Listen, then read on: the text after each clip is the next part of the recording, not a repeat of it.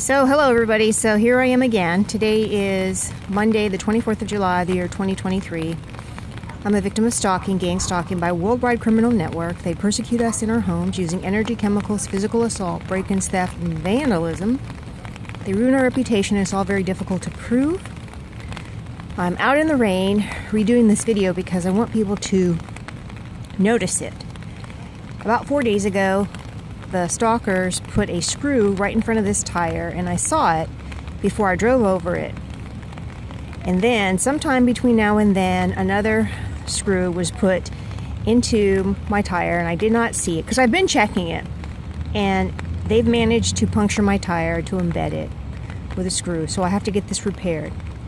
This is criminal activity, and this is vandalism. This is being done by a worldwide criminal network, and they call themselves gang stalkers. This video is for adult audiences only. May God's peace be with you. I wanted to also mention, it's good to document what takes place. If you never file a police report, though, it doesn't give a lot of weight to your claims that you have a stalker, that you have a criminal stalker. There are times when you need to file a police report.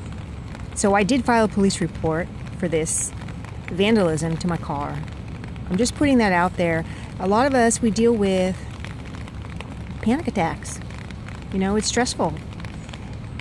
We're being persecuted in our homes, and it's very difficult to prove. So be empowered, file a police report, validate what you're going through.